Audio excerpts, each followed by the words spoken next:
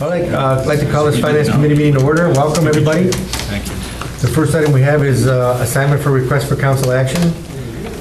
Many items for the Finance Committee: 17166 budget amendments, 17167 job creation grant, number JCG15 Fire Decks LLC, 17168 job creation grant, number JCG16 Echelon Independent Living Operations, 17169 job creation grant, number JCG17 Echelon Assisted Living Operations, 17170 agreement with Arcadis install monitoring well at 301 South Court Street, 17171 expenditure over $15,000 for Labyrinth Management Group, 17172 adoption of TIF ordinance revenue sharing agreement and TIF parcels, 17173 adopt 2017 Ohio Building Code section 1335, 17174 adopt 2017 Ohio Plumbing Code section 1345, 17175 net profit tax grant incentive for local businesses, 17176 discuss tree issues,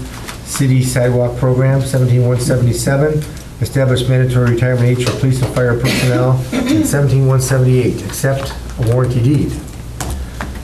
First item is 1747 West Liberty parking structure preliminary budget. Patrick? This we're bringing back, we submitted this originally earlier this spring to the recent development. The TIF funding of the school board, we wanted to move forward with establishing a budget so that Kimberly can submit the proof of that to the state in order for us to verify the grant, the $1 million state grant. So the budget still is $1 million for the grant and about $2.5 million advance from the city. I guess you can call it what you want, an advance loan, but we try to get it paid back through the TIF ordinance.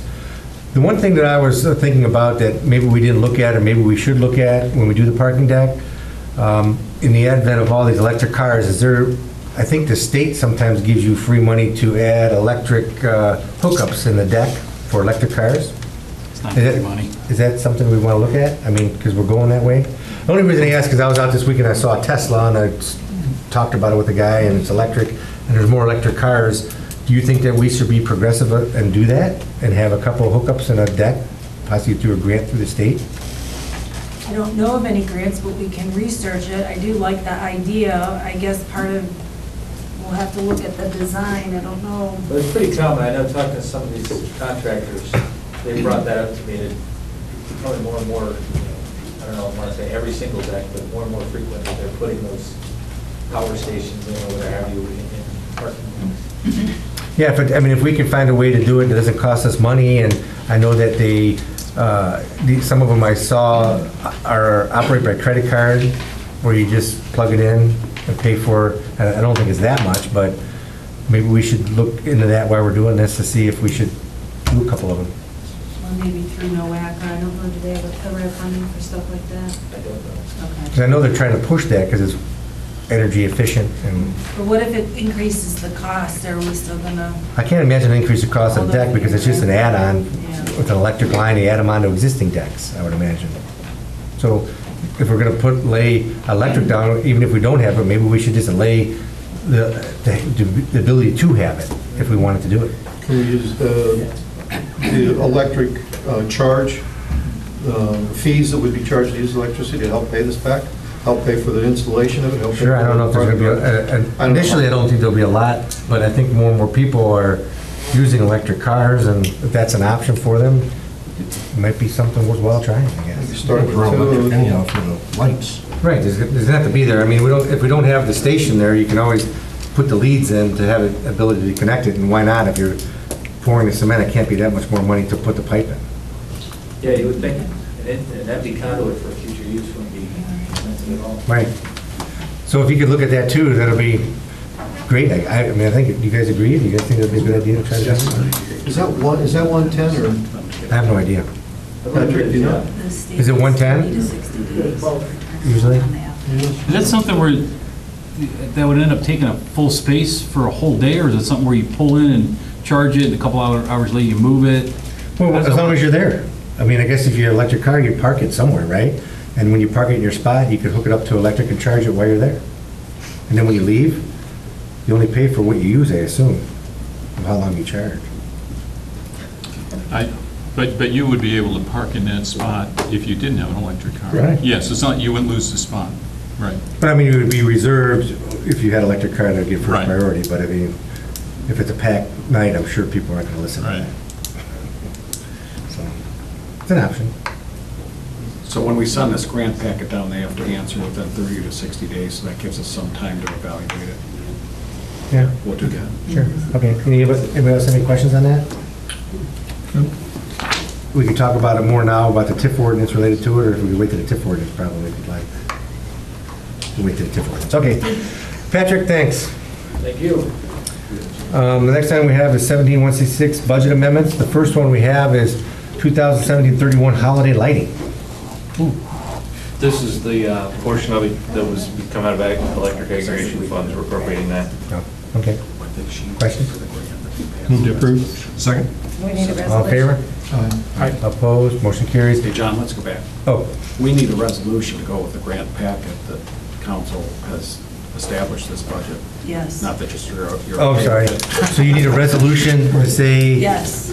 Oh, all right. That we're going to commit that 2.5 with the $1 million grant Yeah. to do the All right. project. Oh, gotcha. They need to see that to free up the $1 million. Gotcha. So do we need Which it goes emergency along- clause with that also? I'm sorry? Do we also need the emergency clause with that, so that, because we want to submit the paperwork mid-October? Well, it would seem that you would. Right.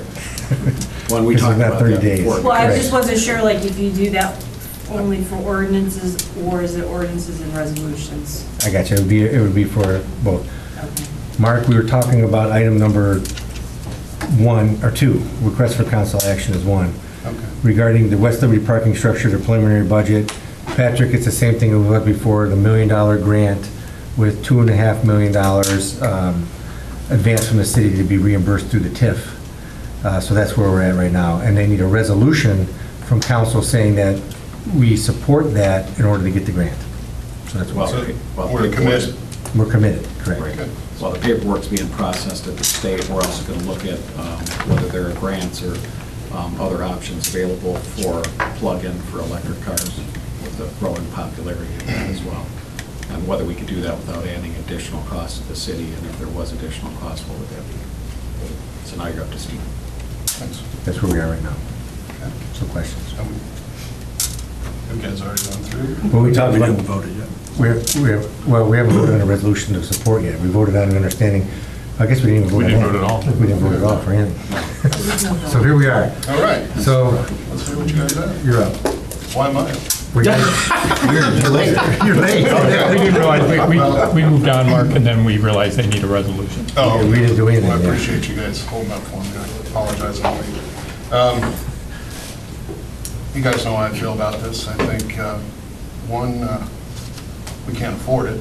Two, I know there's a TIF in place, but it would still have upfront costs that we have to provide, which I think it's going to wear us really thin. And then when I look at other projects that could stimulate this city, I don't think an additional parking deck is the answer. I mean, I wanted us to focus more on the other parcel where the Huntington drive-through is, but it seemed like that just got, nothing really happened with that. And then we moved over here, and I don't think it's our best option, but, you know. Well, but I think we've talked about that. I don't think that development on the other side of the street's gonna happen unless we have the parking. And you Well- talk about stimulating the city. Yeah. All right, as Kimberly pointed out earlier today, we've had 5 groundbreakings in the city in the past 3 or 4 months Okay. of new business coming in, bringing in new employment, new tax When you dollars. say 5, where are those, Paul? Let's see, I can think of 4. So Fire Decks, Echelon Senior Living Group did 2 groundbreakings, one for assisted living and memory care unit, one is for their independent living operations. The other one was for the Dr. Lauren Raymond building, which is the former Chamber of Commerce site, and the one before that was the Carlisle Brake and Friction Company, Which are So, great, those are- great things for the community. all within the last 3 months. But that's what I'm trying to figure out. When we spend taxpayer money and we try to affect this entire city, focusing on the uptown area when we already have a parking deck, and I know others feel differently, An additional one, to me, doesn't make sense when there's maybe other areas that maybe not spend all of them, but some to stimulate more, maybe bring it up every other, that north end of town where the project is. I mean, there's Kmart, I know there's a contract in place, but maybe there's something else that we can do to stimulate that area. Or the industrial park needs, to me, other little things that might stimulate it compared to putting another parking deck uptown. Well, I So, would agree with you on that. I think we're, hopefully, something will happen with the Kmart parcel. I mean, there's different things that could happen there. The one thing I think where I differ with your opinion is I believe that, I wouldn't be for it if we were spending our own money and not getting reimbursed for it, or attempting to get reimbursed for it. But I believe that the TIF will reimburse us because I believe, from what we heard from when we had the Masonic Temple here, and they wanted to try to redo it, the biggest issue for the person to try to redo it was there was no parking for anything that happened there. And then, of course, they found out the costs associated with redoing it, and I think that hampered it a little bit, and the condition of the Masonic Temple. But everybody we talked to, and even other businesses and educational institutions, they want parking in order to do something here. They don't believe that there's an adequate number of parking, even with the current parking deck. Now, during the day, the current parking deck is not filled, of But course. this deck is not going to solve that, and you know that. I mean, there's already enough that's going to be on demand on this size deck already. I mean, it's not going to solve that problem, and that's where that other block comes into play. To me, the difference in cost of just having, I know some don't like a service lot, and we went over it again, but the difference in cost of space is gained.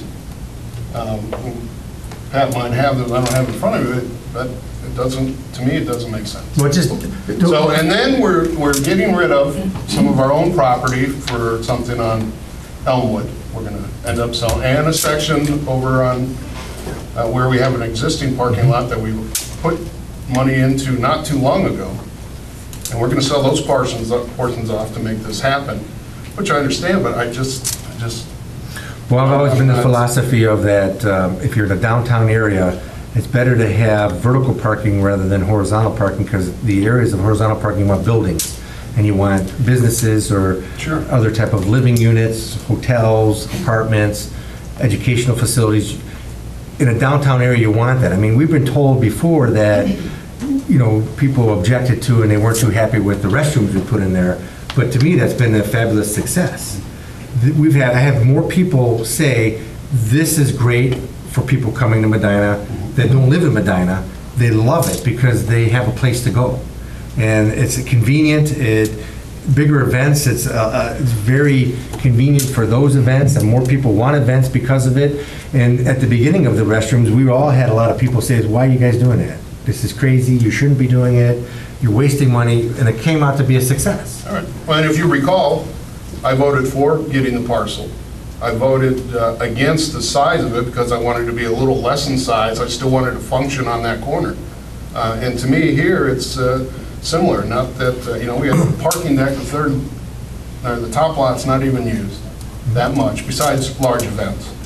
And, to me, I guess my vision of that uptown area and trying to spend money up there to stimulate, it's a little different than you guys. No, I understand. I respect that, but. Right, no, I understand. I mean, You have a building, the old Bank One building they're trying to sell.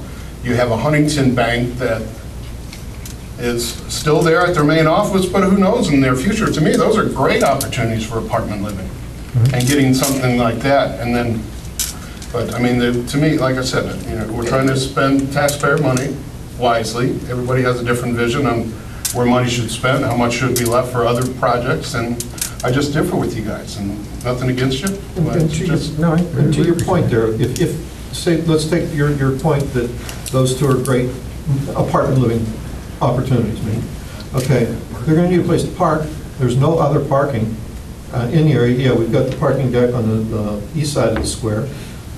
For the people at the Huntington Bank, they're going to need a place to go to park their cars. Okay, plus with the anticipated living quarters that are talked about being built over the current parking lot now, and if some of those other things come to fruition that we talked about at the Bank One, we're going to need more parking there. We're building for the future. That's part of our job here, is to look for the future. Totally get that, If you Paul. build it, they will come. Well, and that sounds all good, and I believe that you have to leverage yourself for the future, but, I just don't think this is it. Thank you.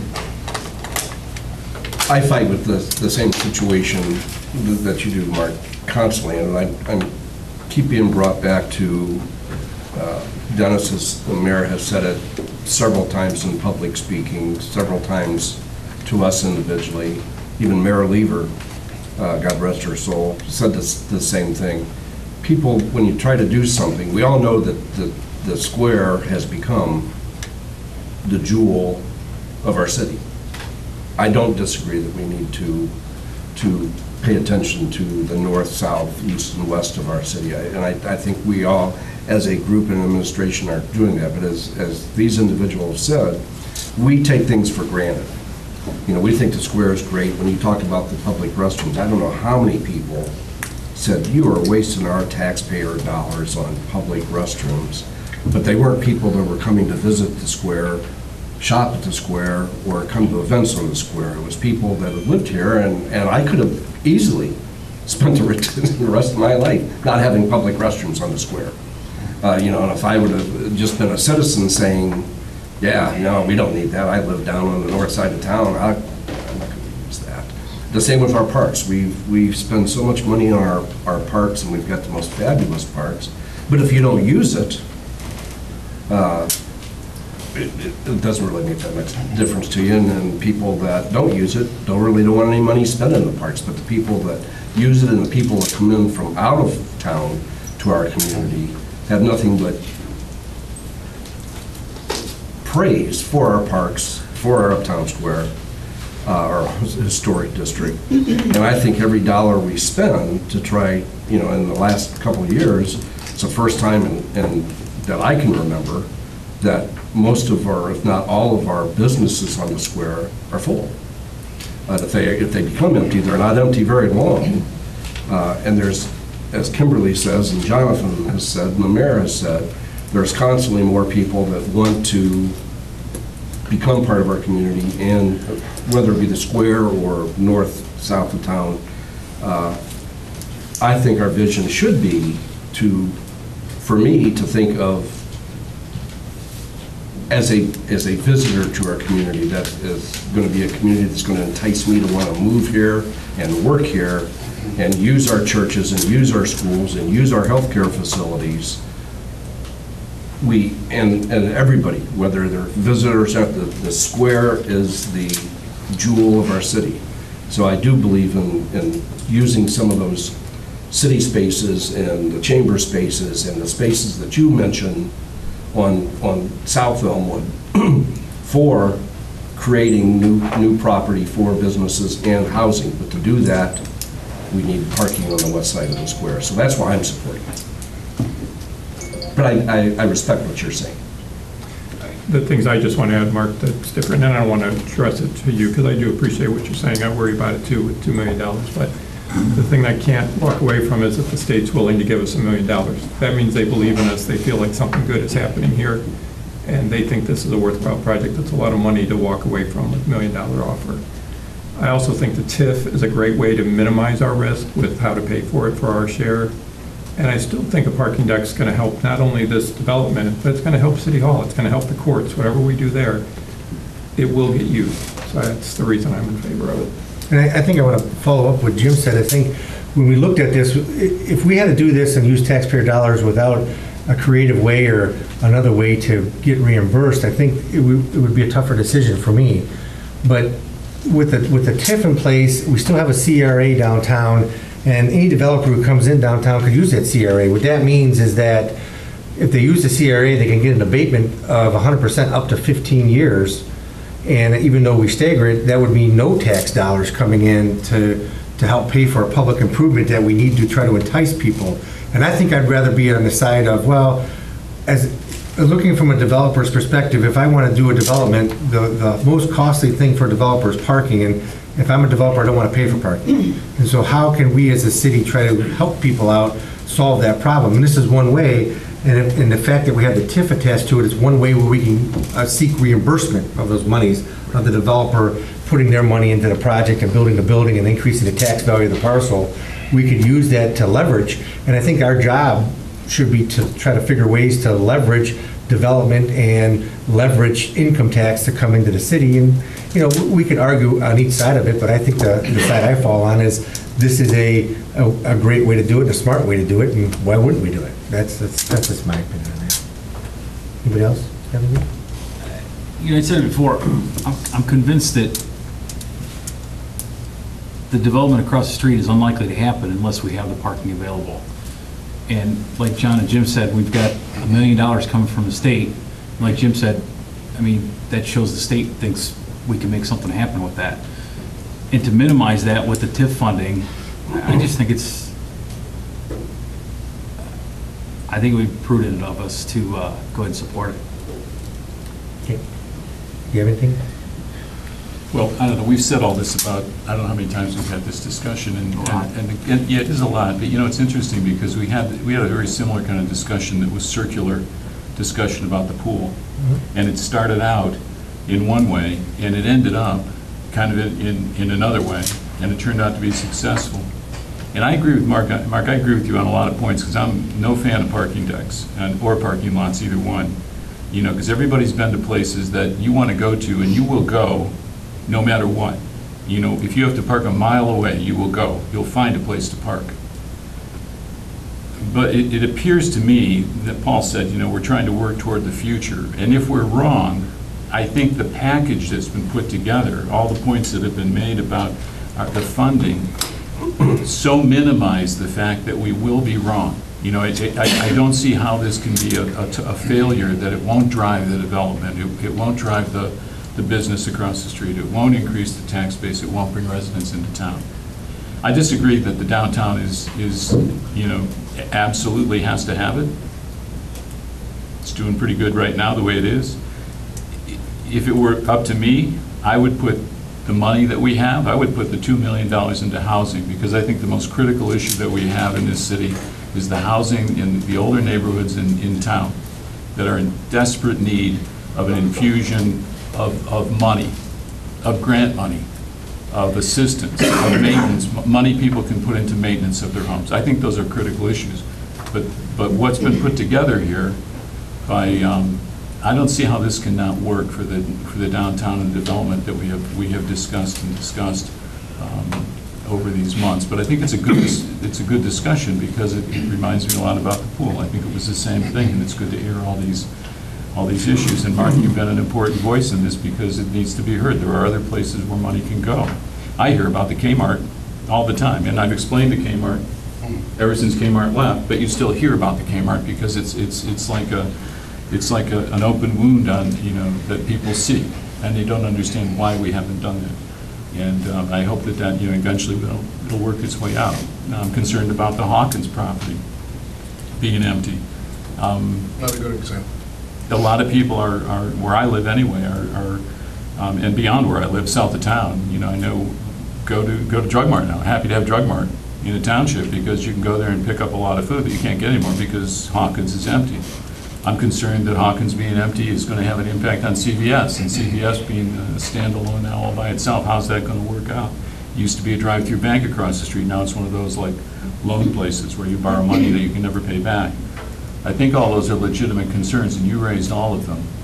But this one sort of stands off on its own. This one has so much going for it that if this fails, if we invest this money, and we have the grant money, and we build the parking deck, and nothing happens, I think there will be an awful lot of, you know, very surprised people here. And as John pointed out, we have a way to, you know, this money's not like $2.5 million out the window, never to see again. We'd have to look at Kimberly then and ask her why. Mr. President,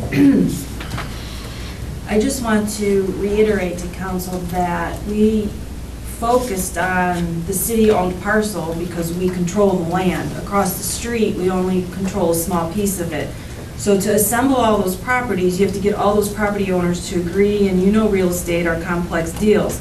That's not to say that we're not going to do that, but it's a lot more difficult and it's a lot more expensive to get purchase options on all of that, and to get people to agree to even be willing to sell those properties. So yes, we're still going to do that, but this was kind of like the low-hanging fruit to put the first piece of the puzzle together. So to Mark's point, he thought we were focusing on the South Liberty, if you will, And I know that we looked at that for the downtown strategic redevelopment plan. It's still a part of that. It's just that with the city-owned property, we control that. And it's easier to work with that when you control the land. No, it is. And let me just be clear, too. I was around when the first parking deck came in. I supported that. Been supportive of Main Street. A lot of things we've done in the uptown area. I jumped ship on the bathroom again because it got out of my comfort zone. But here, I mean, we have a parking deck that we're going to build, and it sounds like the demand for that parking deck will be, I mean, it's going to, the demand for that parking deck, the size of it, the demand around it, the new development, the court and everything is the city hall. I mean, that, to me, is going to fill up that parking lot. And then what about any new development? We keep talking about new development. What's going to happen then? Are they going to say, well, you don't have enough room in this parking deck that you built for additional spaces that we need? I mean, is that going to be just, I mean, that's what I'm concerned with too. So when we, Bill, you brought up some good points of different areas of the city, and when we're looking at this and we go back to the taxpayers soon, because we've spent all the money, and we're showing, well, we spent it here and here and there, I just don't think it's the best choice for us right now, so. I think Mark brings up a good point, but I think a couple of the developers we talked about, their belief is that the courts, Which we don't know about yet. We don't even know what's well, going to go. my point is, they're going to use up that that parking space during the day, when the majority of the people that would need it are gone. The people that are living in the hopeful new apartments there would be there in the evening, so there wouldn't be. I still think that for the cost of this deck compared to a lot, even if we kept our property and made that all surface area, and the cost to me makes more sense to put a lot in and have that money for other things that we need to help stimulate in this community instead of an additional parking deck. But I mean, I know I've talked to you guys numerous times, and I appreciate you taking the moments to hear probably my same story, but I'm ready to vote. But thank you. And we'll make a motion then to pass a resolution on the $3.5 million budget with $1 million coming from the state with the emergency clause. Second, So including, this is a resolution of support, Patrick. That's what it'll be called. Is that what you're looking for the state's looking for, a resolution of Was that support? suffice, Yes. Kimberly? Yes. Resolution of support, okay. Yeah, they So want to it'll be a know that resolution we're of support. supporting the project and that we have the matching funds. Okay. second, including the emergency clause. Any further discussion? All in favor? Aye. All opposed? Aye. Motion carries. 17-166, going back to the budget amendments. The first one was holiday lighting. And I guess who's handling that? We voted that one. Did we? Voted that one. Okay. The second one is 17-030, the refund. We got a refund, we just need to appropriate it to be able to spend the funds. And the refund came from a donation. Move to approve. Second. All in favor? Aye. 17-032, donation for the engine house. This is a donation from the Van Epp Foundation, we're gonna need to spend the money. Okay. This is for additional repair. Is the CDC money in there? Yeah, how much is it? No, I think this is just the Van Epp's donation, I don't, So where's the CDC donation that you got before the Van Epp donation? I think we already I thought we already appropriated that. approved Did we do that? I'm pretty sure we did. Oh, you weren't here, were you? No. you weren't. I don't know, John. Was I? But I thought this was an additional contribution. Yeah, this is a matching fund, matching contribution. Yeah. Move to approve. Second. All in favor? Just for clarification, Bill, there was 5,000 from the CDC as well, right? Yeah, 5,000 from And then CDC we're matched by the matching, Van Epp. right. Yeah, 10,000 total. Just want to thank Marie. Yeah, yeah. I can double check, I'm pretty sure we passed We're it 2 pretty weeks sure ago. we did. Yeah, I think we did. Yeah, I might not have been here. All in favor? Aye. All opposed? Motion carries. 2017 paver sales for the bicentennial. This, well, does the answer? This is to appropriate the money from the revenue account so that we can get purchase orders to install the bricks. The remaining funds from that will go to the bicentennial committee. Should be approximately $8,000. Move to approve. Second. All in favor? Aye. Opposed? Motion carries. 17-167, job creation grant number JCG 15 for the Fire Decks LLC. Thank you, Mr. President. This request is for the mayor to enter into a job creation grant agreement with Fire Decks for the purpose of expanding their facility at 780 South Progress Drive, creating 30 new full-time jobs to the city of Medina by the year 2021. This expansion is a 25,000 square foot addition, which will double the existing size of their facility. They will have an investment of $2 million in this project and committed to 30 new full-time positions with new payroll of $840,000. And then the schedules there for 2019, 2020, 2021, 10 new jobs for over those 3-year period. The agreement will provide Fire Decks with a grant up to 40% of new payroll taxes to the city of Medina for 3 years, so it's a 3-year term, and we respectfully request approval of the job creation grant agreement subject to the law director's approval. All of you have received a draft agreement in your packet, and just as a reminder to council and the public, these grants are funded through non-income tax generated revenues. Thank you. Questions? Move to approve? Second. Mr. President, my daughter works for Fire Decks, but I believe I can vote objectively here because I will apply the same criteria as for this one as I will the next 2 job creation grants. Okay. Any other questions, comments? All in favor? Aye. All opposed? Motion carries. 17168, job creation grant number JCG 16, Echelon Independent Living Operations. Thank you, Mr. President. This request is for the mayor to enter into job creation grant agreement with the Echelon of Medina / Echelon Independent Living Operations for the purpose of constructing a 90-unit, 119,413 square foot independent living facility located at 629 North Huntington Street. Echelon Assisted Living Operations will have an investment of $15,500,000 in this project. They have committed to creating 25 new full-time positions, and there's a typo on your RCA. It's actually 11 new part-time positions to the city of Medina by the year of 2020, with new payroll at $895,000. And then there's the schedule in there on how many they'll do in 2018 and 2019. The agreement will provide Echelon Independent Living Operations with a grant up to 40% of new payroll taxes to the city of Medina. This is also a 3-year term. We did a ceremonial groundbreaking on Friday, September 22nd, and then we respectfully request the approval of the job creation grant agreement subject to the law director's approval. Everything in your packet is the draft. And then as a reminder to council and public, the job creation grants are paid for from non-income tax generated revenues. And is Jeff Reisner here? Jeff is here if anybody has any questions about the project. Jeff, welcome. Yeah, thank I remember at the meeting we had, you talked a little bit. I thought it was a great story. If you could tell them what you're doing now. I mean, you were in Cuyahoga Falls, I believe, and now you're here, and that was a kind of a great story.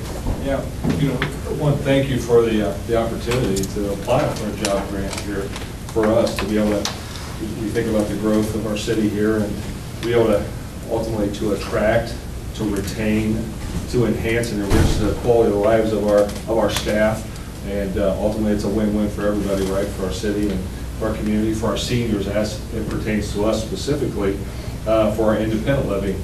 The second phase of this meeting today is our Assisted Living 2 grant, which we're asking for as well. But we're our story is wanting to provide a quality of life for our seniors here in Medina that's superior to anything that they have available to them today, from a physical aspect, but more importantly, an emotional and a physical care aspect of caring for them above and beyond too. So that's our model in relation to the independent to the assisted living and providing health care for them and access to services, whether it be amenities with a therapy pool, or it would be a bistro or a pub or a workout facility within our facilities to enhance the quality of their life. So in general, that first building, like Kimberly says, almost 119,000 square feet, three-story. The second building is at 83,000 square foot assisted living operations there. So, yeah, it's pretty dusty over there right now, so, as dry as it is, so we're throwing a lot of dirt right now as we're moving pretty quickly through the project, with getting the pad ready for the IL right now, so. And your personal story too about your move.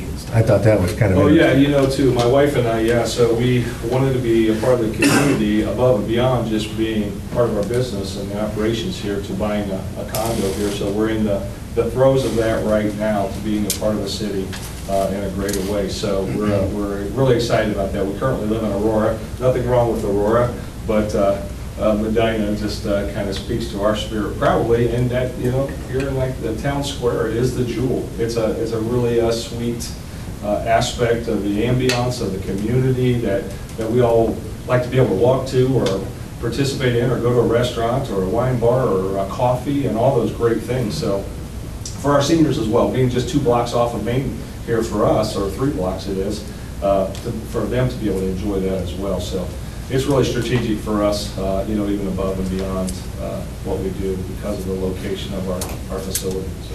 Well, we appreciate all you have done or are going to do, and hopefully have a prosperous future with us, and, we look forward to that. Thank you. Likewise, look forward to being friends with everyone. So we'll have you over as soon as we're open, and enjoy some great food and whatever else comes with all that, cocktails probably.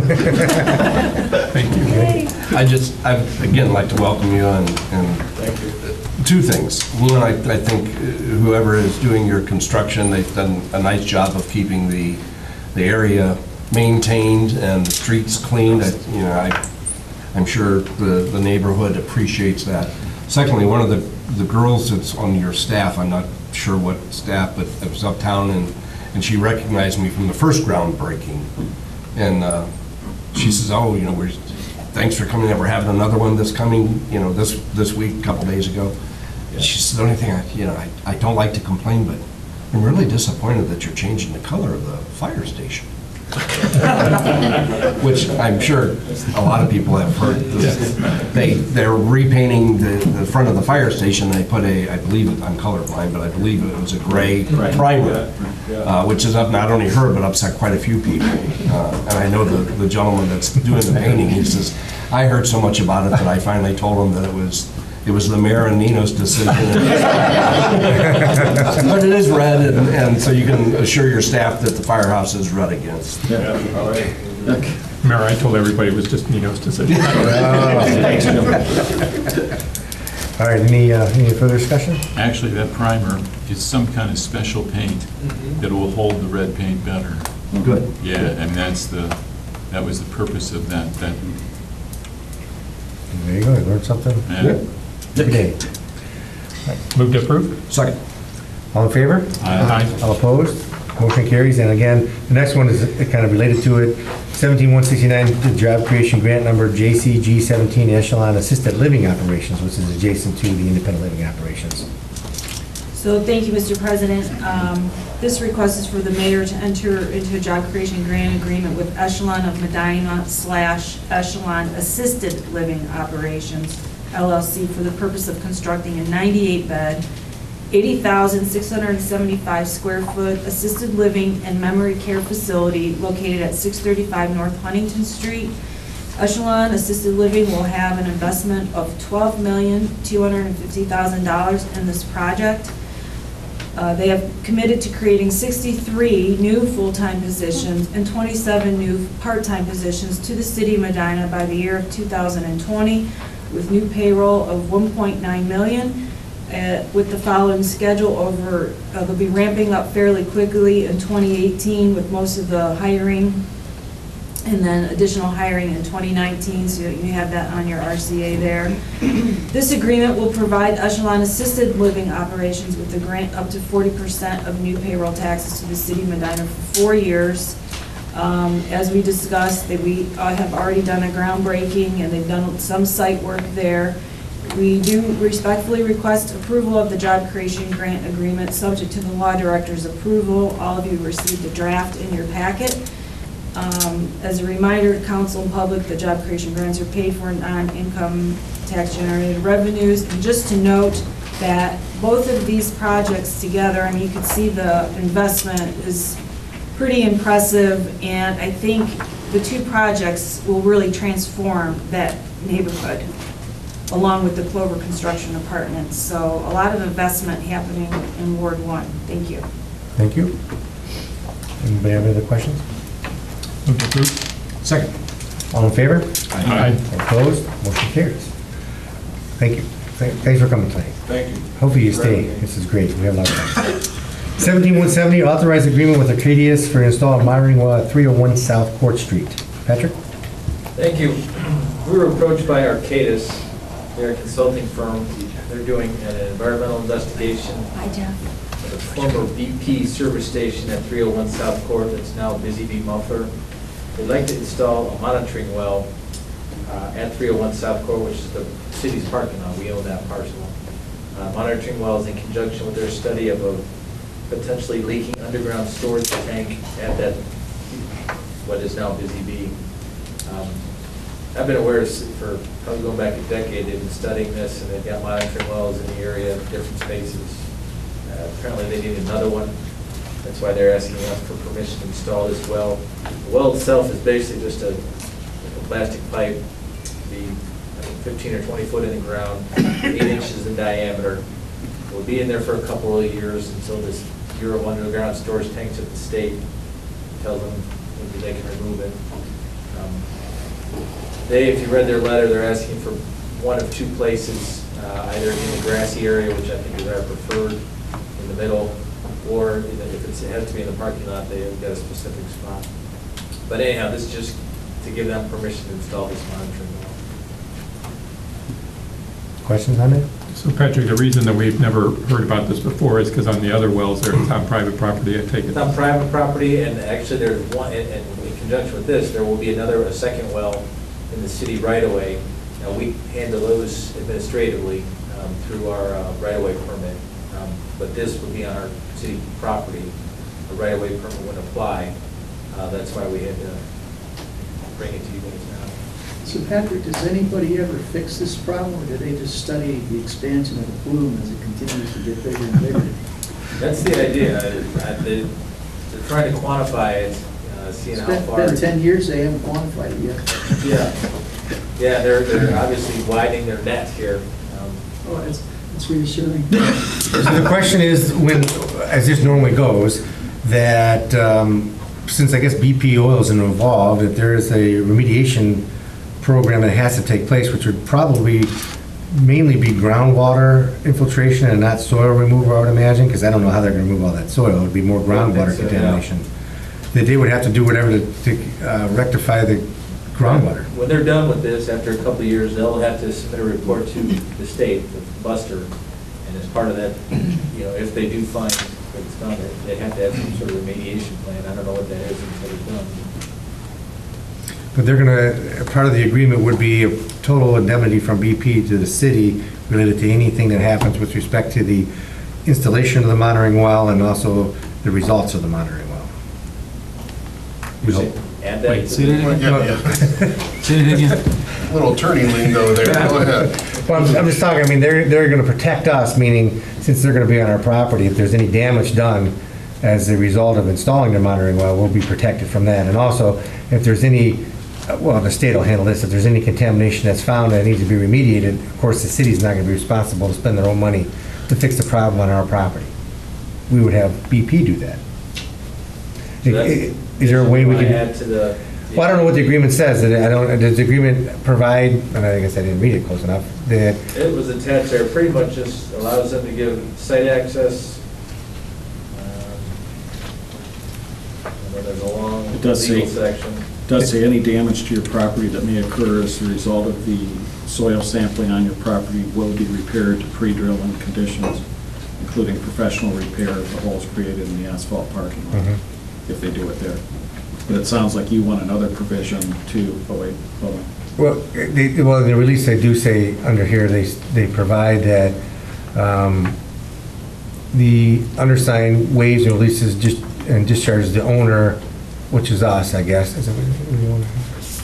Consultant owner, well, we would be the owner. The second to the last paragraph, John says, BP and Arcadis will indemnify you from any third-party claims that arise out of BP and Arcadis negligence associated with the activities performed. That's fine. So is that satisfactory? to- The only thing I would add, I don't see it in here, is that indemnity should survive the termination or completion of the monitoring well, because what I don't want to happen is they're done and they say, well, the indemnity stops. No, the indemnity continues beyond. If claims arise later, we're still protected. So it should survive the earlier expiration or termination of the agreement. That's all. Can you ask them to add that, Patrick? Yeah. Okay, I mean, that's all. Yeah, I can email you. But yeah, it just survives the early expiration or termination of the agreement. You'll give us some sample language? Sure. Okay. Okay. Nope, hold on. Hey, Pat, did you say for a decade they've been watching this particular spot, or this area? Or I've just been aware of some wells they put in, I say 10 years, maybe it's 8, I don't know, but they've been over there for quite a while. in reference to this Right. that same area? Okay. Right. So we must be down gradient. That's why they're putting a well where we are. Correct, They're seeing if it's migrating. Which again, the only good thing we have going for us is nobody in the city uses groundwater. They all have to use city water. That's right. They use groundwater. Well, that's not totally true, John. Well, there's no wells here. Well, Where's the well that people use? the water will eventually, if it's not a well, though, I mean, No, but I mean, that's the biggest concern I think they're looking at, is because if the groundwater and the water table is contaminated, or people drilling, like if you're in a township and people are drilling for the drinking water, that would be a bad situation. But if it seeps into Champion Creek Well, downstream, those who I think it's rely a on deep- well water Yeah, that's downstream, that's they the- could be well, we all get it, because it impacted goes by to it. Rocky River, that goes to Lake Erie. Right. So that would not be just, the whole answer, John, wouldn't be just wells. If it's Well- leaking into the creek.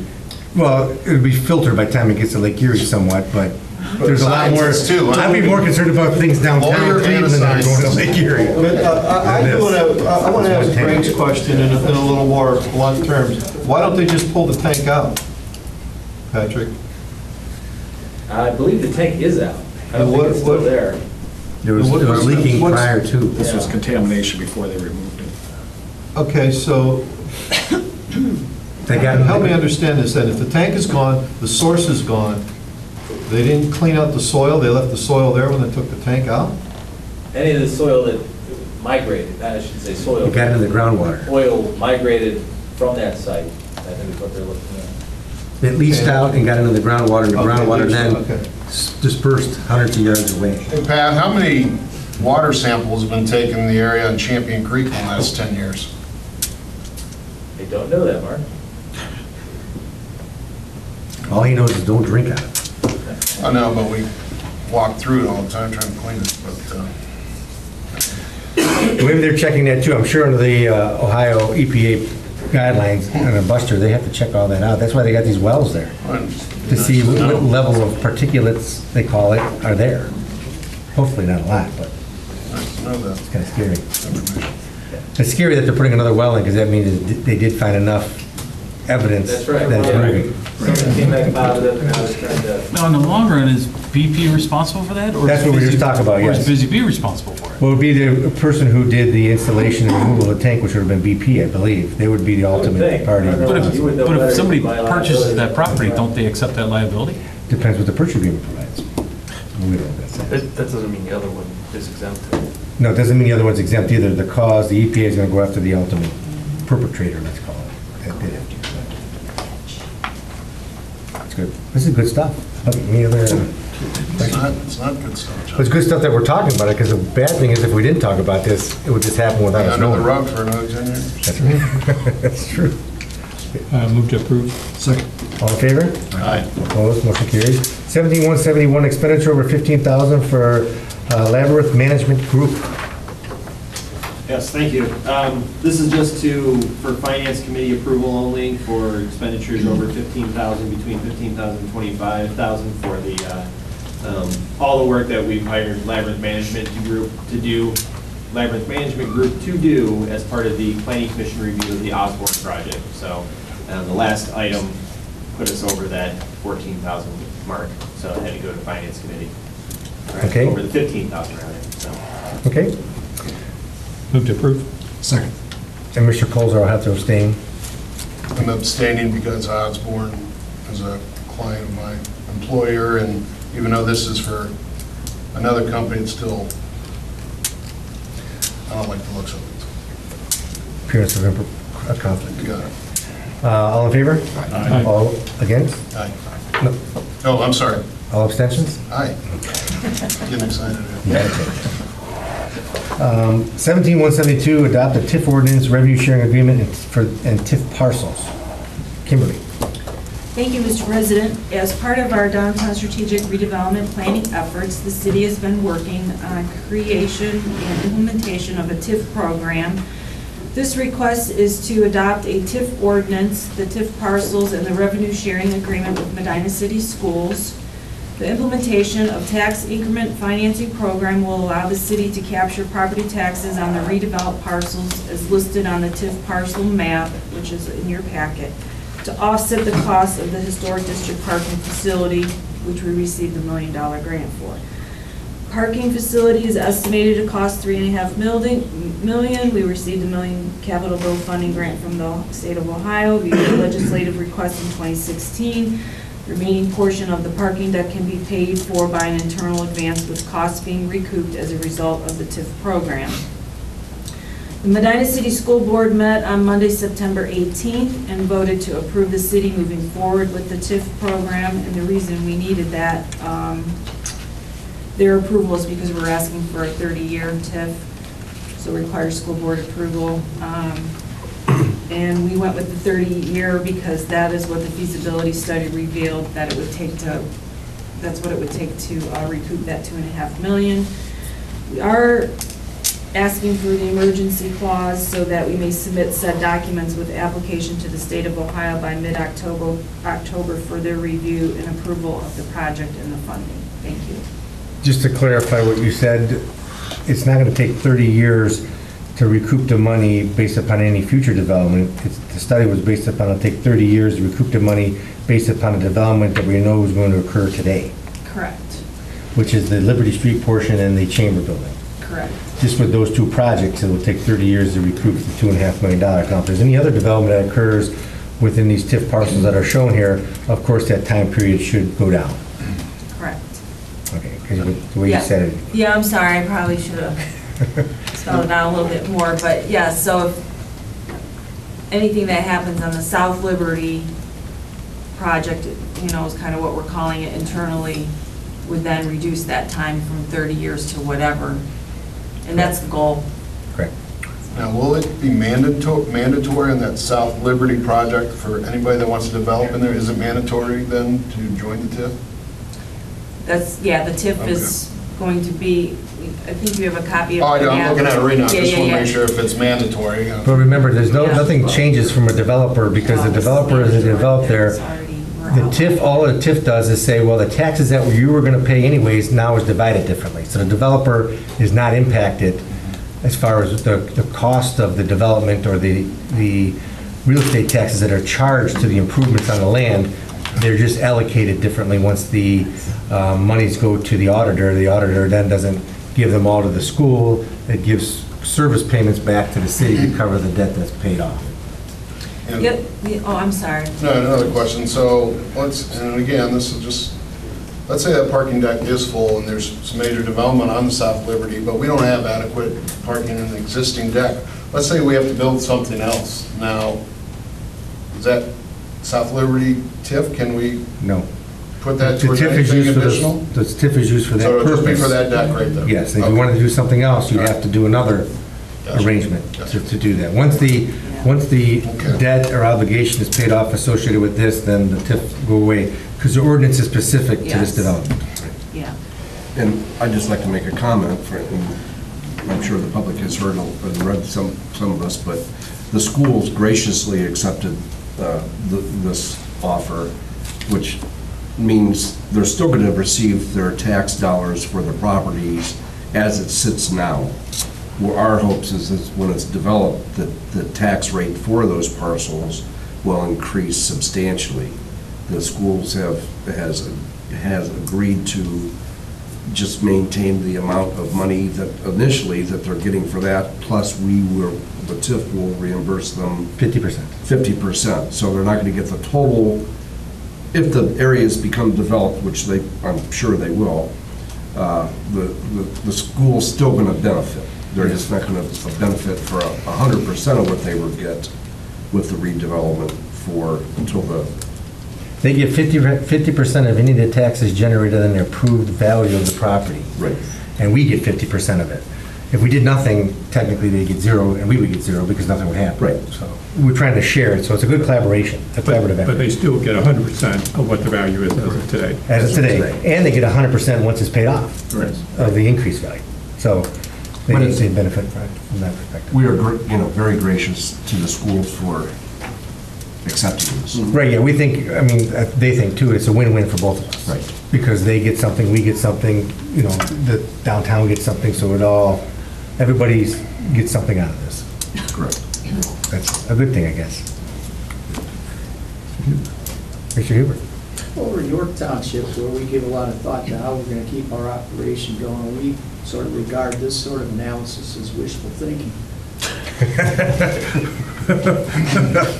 Well, I don't know what to say about York Township, but we try to be creative here and try to make things work. And try to figure ways to generate additional tax. Hopefully this is not wishful thinking. Hopefully this will develop into reality thinking, I guess you could. But our thought process is based in some fact in other areas in the state of Ohio where they've employed this thought, and it's worked for them. Well, which I learned that there's over 600 TIFs in Ohio. I didn't know that. That was kind of amazing to me. So there's some history behind our wishful thinking. Yes. We're not the first ones to try it. That's right. When we've been approached by no less than 4 different developers, just knowing that we're talking about this, to say they have interest in the parcel between Sully's and the federal chambers.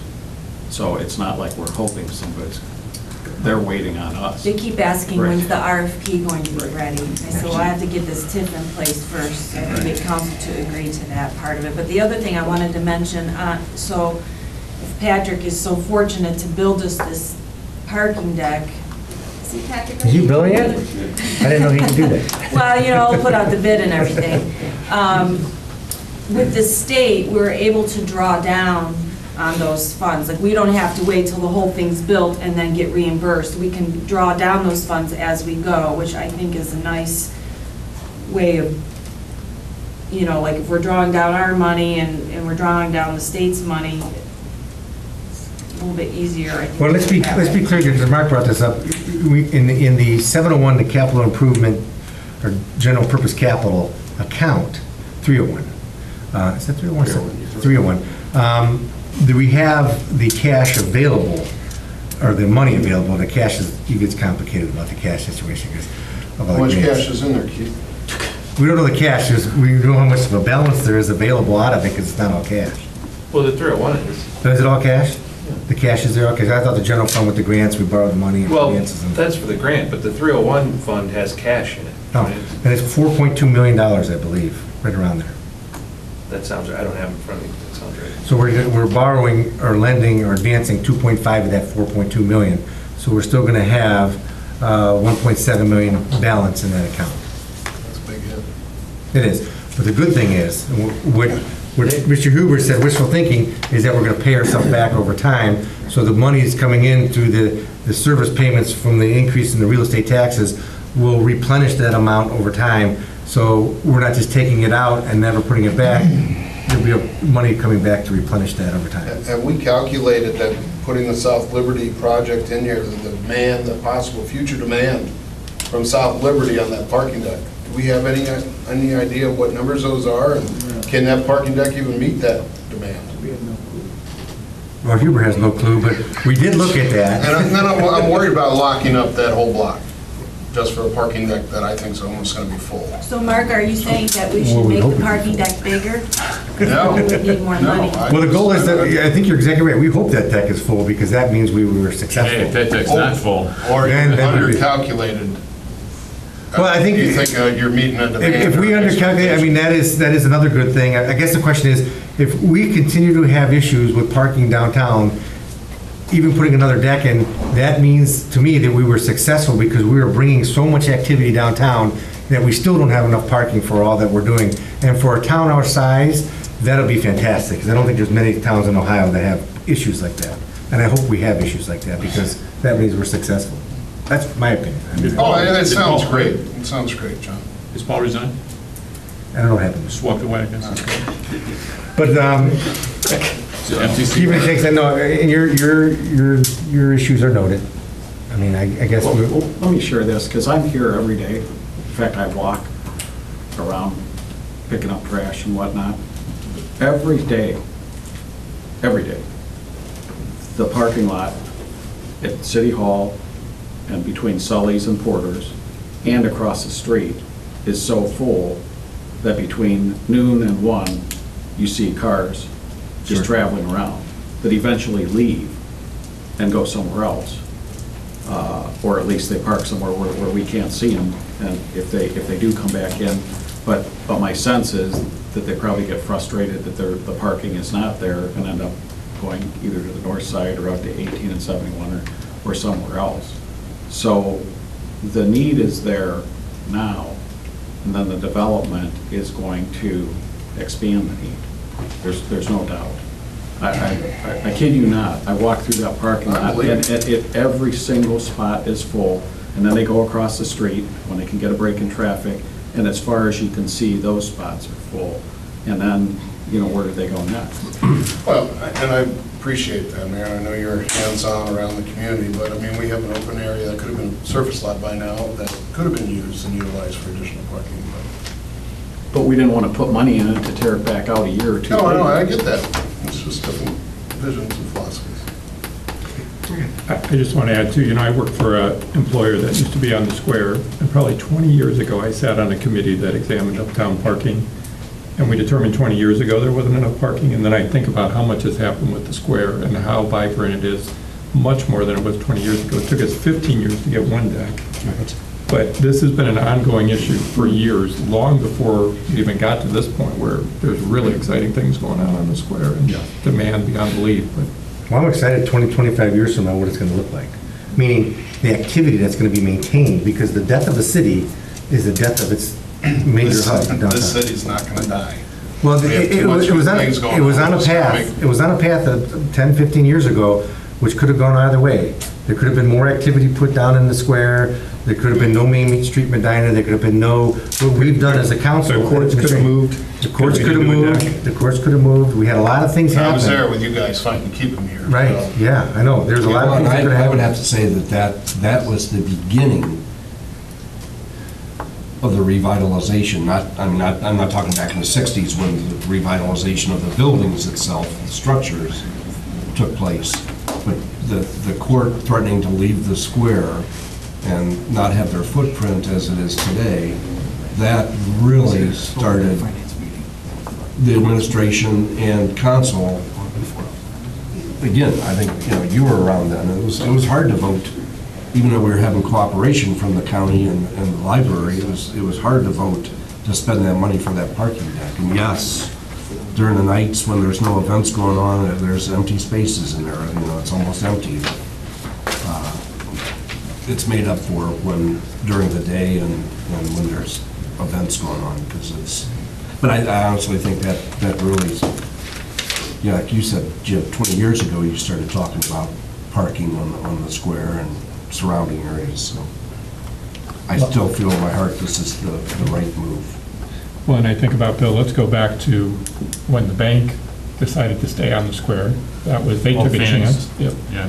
When Washington Properties decided to redevelop Ziegler's. When the town could have folded off. Sure. Yeah, those are all Exactly. times that were key points in the development of that square and keeping it alive and vibrant. And people made big gambles on it that paid off.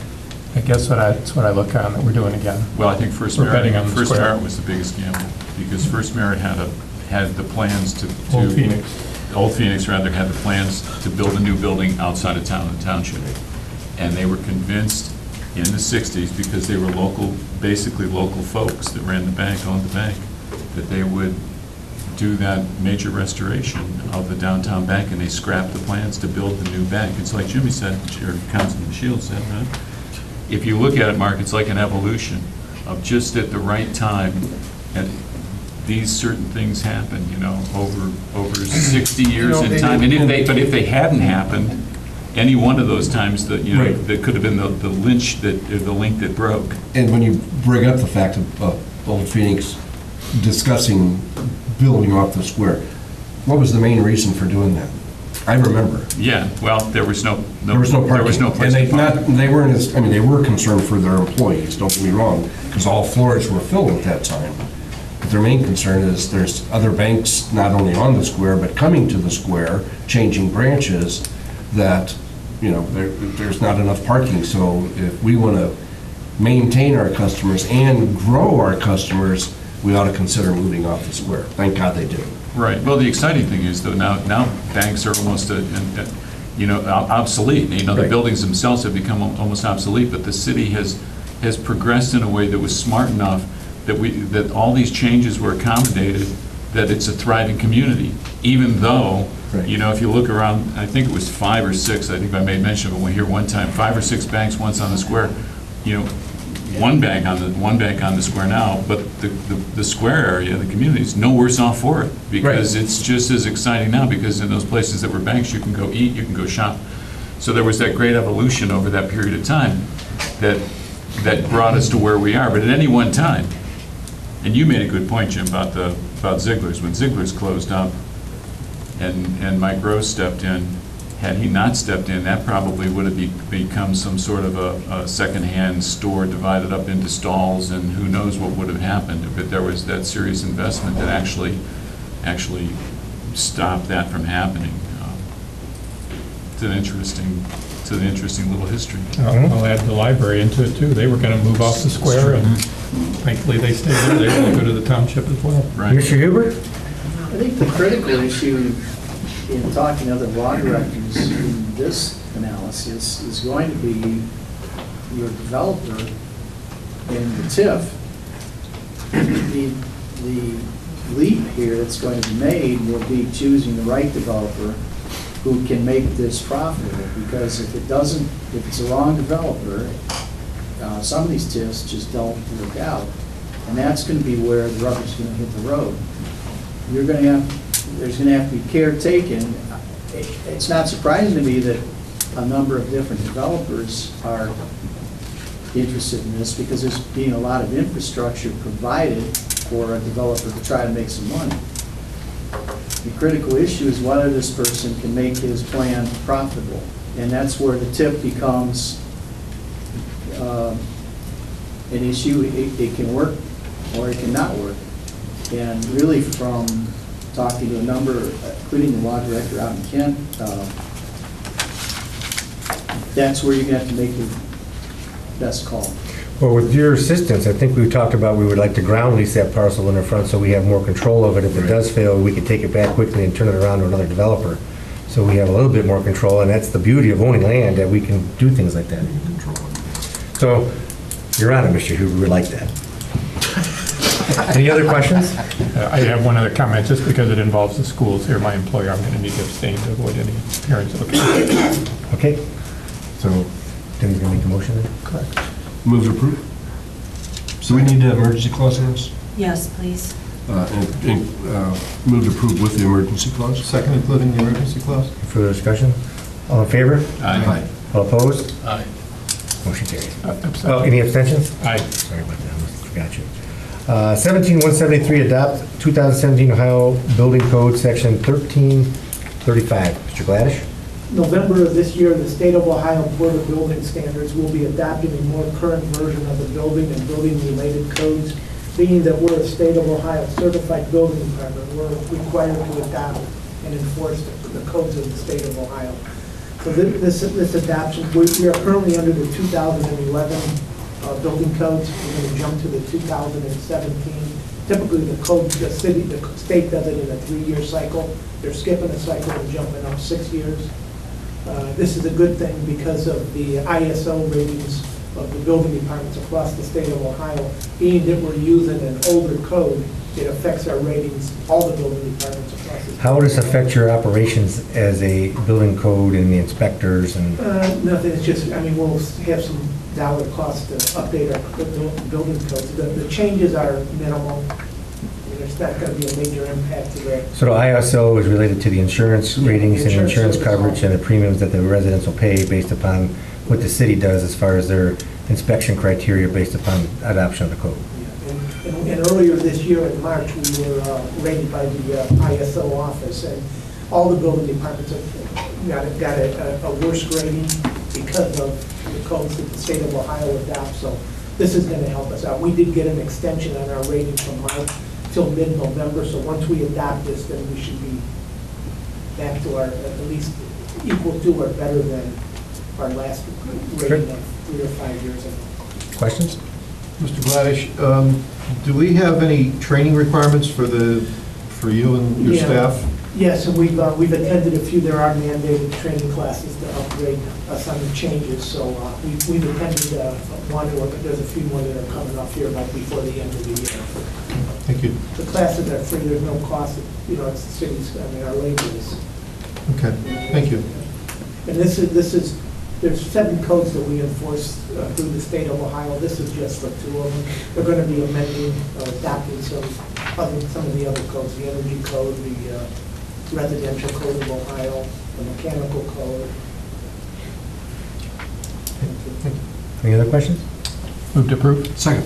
All in favor? Aye. Opposed? Motion carries. And the next one, yeah, this is the adoption of the 2017 Plumbing Code, Section 1345, related to the same thing that Mr. Gladish just explained. Questions? Move to approve. Second. All in favor? Aye. All opposed? Motion carries. 1775, net profit tax grant incentive for local businesses. I guess I submitted this one because, I was guessing I did. If you recall, the state of Ohio passed the law whereby the net profit tax of every business should be paid to the state of Ohio. The state of Ohio will process those returns and then send us the money that we collect through the city of Medina. Less a fee. Less a fee associated with them processing it. So I thought maybe we should be a little bit active and progressive in this regard and try to think of a way, because we cannot change our income tax code and treat anybody different than anybody else with respect to the allocation and collection of those income taxes. But we can develop a grant program that provides a business a grant. If they do pay their net profit tax directly to the city, they could get a grant that may be equal to the amount of money that we would lose if we paid the state of Ohio that fee, whereby we could give that grant to the business so they directly benefit from that and maybe encourage them to pay their taxes to us rather than the state of Ohio. And keep the money in the city. What additional costs to the city for doing that? I don't know if there would be really any additional costs except for the grant and determining. Besides that, just us. We already collect them, I guess, right now. There'll be no Right, additional, currently, we're collecting. no additional costs. I mean, That sounds like a good idea, I'm just trying to figure out. CCA and switching to Rita charges a small fee for collections, but it's not, Now, would there be at some point in time that the state could mandate us to do that? they could. I mean, a lot of us have felt all along that the ultimate goal of the state here is to take over collection of the income tax. And if they do that, yes, they can mandate it. Not just the business entirely. Right, no, I understand. This is a step in that direction, and we're trying to abate it. This one at this time is set up as at the option of the taxpayer. So, the next step could be, okay, all net profits have to be paid to the state. At that point, if we had a grant program, I think we'd want to make sure that we wrote it such that if that happens, the grant ends. Right. I mean, I guess it would, I don't know, it might be a moot point, because the grant would be if you pay to the city, and if they're no longer able to pay to the city, well, they don't get the grant anymore. Well, the reason for this, Keith brought this up when I think you checked this out, when he checked each of us out with the state of Ohio. They're so far off. This was a while ago. I checked the 9 of us, the 7 council members, the mayor and myself, and of the 9 of us, I think they had 4 of us listed as not living in the city of Medina. Right. All 9 of us do, but the state of Ohio was wrong on that many. And that's how they allocate the income tax. They operate this site, it's called The Finder. And I get calls, certainly during tax season, I get 3 calls a week from people that, well, I checked on The Finder and it said I didn't live in the city, so I didn't file taxes, and now I'm getting charged a fee. Well, that's the state. So the business wouldn't incur any additional difficulties in processing the profit tax, right? No, I think the only thing the business would do, and what we're trying to do is create an incentive for the business to do, is pay us and not the state. Because they're going to be getting flyers from the state to say, pay us the net profit tax, and here you go, we're making it easy for you. And our goal would be to say, you know what, we're going to make it easier for you, pay us, and we'll give you a grant back so you get a little bit more money in your pocket. Because we do not, as a city, want the money going to the state. No. I'd like to see, no, I hear you, I mean, I agree with you fully, I'd like to And see by, what you're, on paper, what you're looking at. by us, we mean. Well, I want you guys to help. I mean, I don't know really what we want to see. I thought it would be a grant because I know we can't change our income tax. But if there's a way we could make the grant equal the value of the money that we would lose, but pay that directly to the business, that would be, we would be net the same. But the business would be net ahead. And their goal would be to say, the business, we're looking out for you. We want to put more money in your pocket. And if they're ahead, then they're going to want to pay it to us. They're going to want to pay it to Well, us. that's, So, and they would be paying it to Rita, correct? Correct. So- Our agreement with CCA and the agreement with Rita both state that they are the sole. So, I mean, I agree with your idea 100%. It seems like before we even start this, we're going to be able to formulate what the state's going to charge.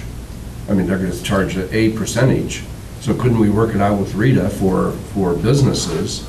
If we notify the business, you're going to pay it directly to Rita or to the city, the Rita can deduct whatever that percentage is. No, I don't think you can change income tax. That's the problem. We have to collect it, but then we'll have to pay it back to the grant. Okay, never mind. I think that we can't treat anybody differently in income tax collection. Keith, we know what the percentage is though, right? Isn't it a 0.5% now?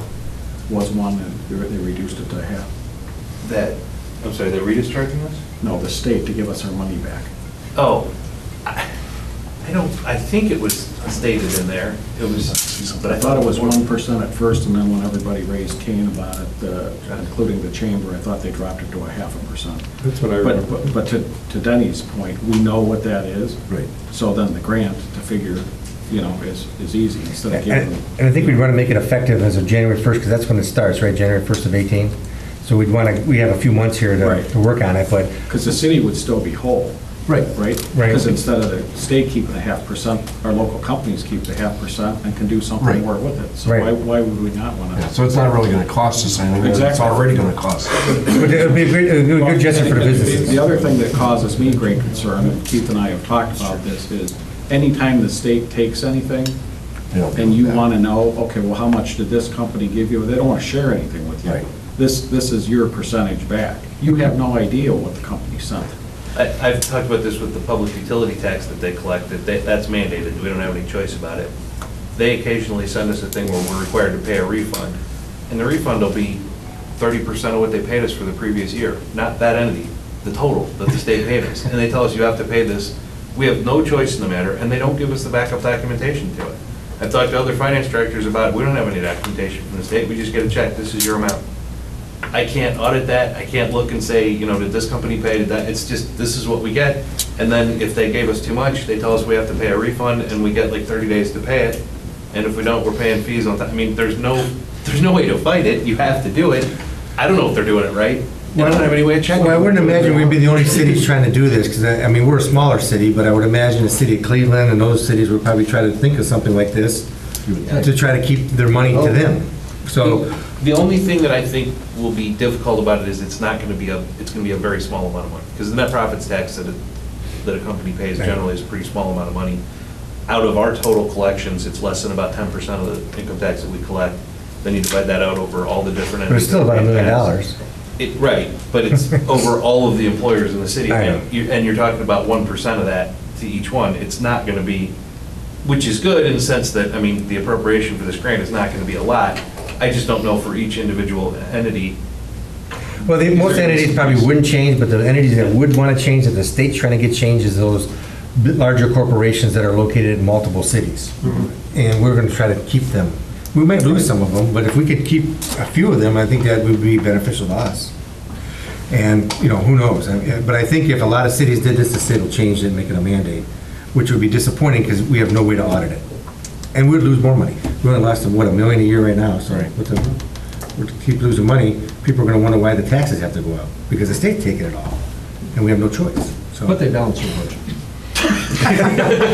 Off of the municipalities' backs. But Yeah, the schools. They do, and the schools. So we don't want that to continue, and we're disappointed that I think our legislators supported it. which is not what we want, what they did. Exactly. So that was kind of disappointing. So we're going to try to find ways around it. So hopefully if we're creative enough, we could circumvent the people who vote for us. Because it doesn't really, meaning our legislators who voted for the passage of this net profit tax, keeping it. I mean, it wasn't really a benefit to the cities. So. All right, well, we'll put something together and bring it back, but I just want to see if everybody's kind of okay with that idea. Yes. Okay. Okay. The 17176, discuss tree issues, city sidewalk program. This Patrick?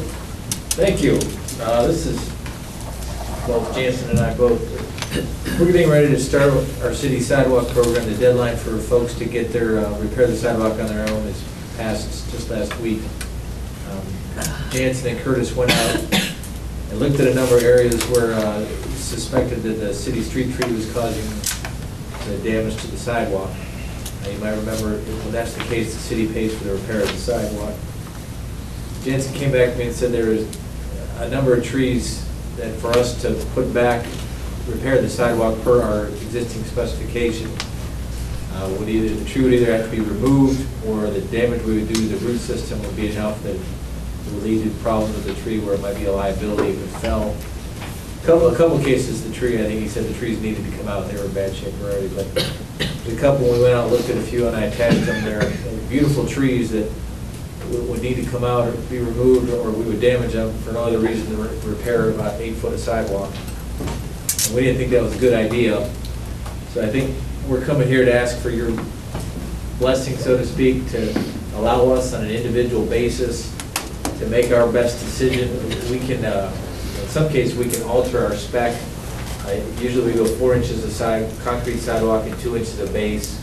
Or maybe we don't put the base in that particular tree, we can get it in and not damage the roots. We're susceptible to that because obviously, 10 years from now or something, we may be in the same position, have to replace the sidewalk again, that's part of it. In a couple cases, we might be able to go around the trees, so the sidewalk wouldn't be straight down the street, it might bubble out. But I guess your thoughts, and I reckon you would allow us to kind of use our best judgment to alter our specs at certain points to avoid having to tear out these trees. Thoughts? I'd like to see us, I looked at these trees and I talked to Pat about them, and we have 2 priorities. One is we want to have the sidewalks repaired so it's walkable, and the second one is we have a tree program, so we want to have healthy trees.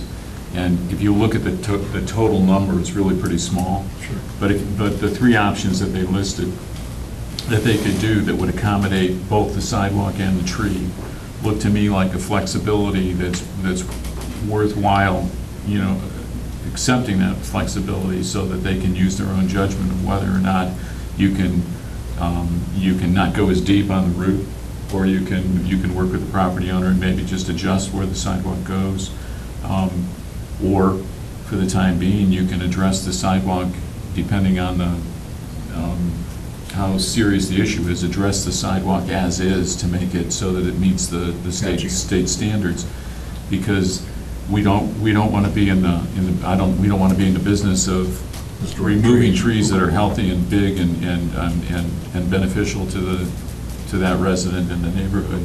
But on the other hand, we do want to carry on with the sidewalk program.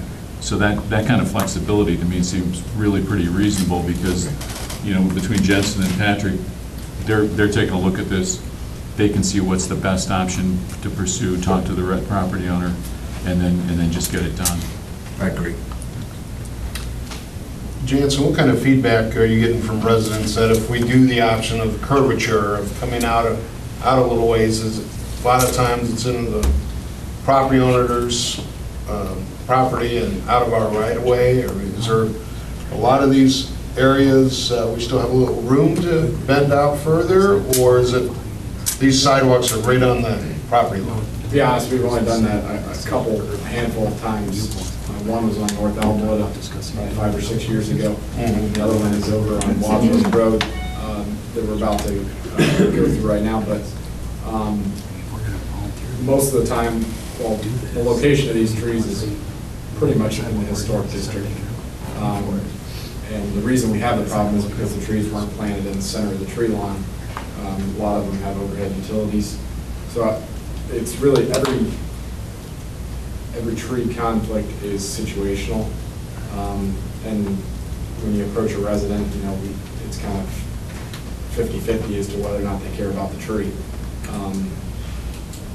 We prefer to keep the sidewalk straight for obvious reasons, but these situations are unusual, and we have to address each one of them differently. So I guess long story short, as long as they have, if they want the trees to be there, they're okay. Most people will be reasonable and want whatever's best for the tree. But then on the other hand, you got the people that really could care less. So it's all I guess there's not a clear answer for that. Yes, sir? Yeah, I'm one of the residents he's talking about. I discussed this situation with him. I have no problem curving the sidewalk around the tree. As I walk my dogs, I've seen other developments have curbs around the trees. The tree in my front yard is beautiful. It's healthy. I can't see cutting it down. When I got that letter to say, you have to do something, remove the tree by such and such a date, I'm going, no, I don't want to do that. I want to keep the trees. I've seen too many trees cut down because they were the ash tree.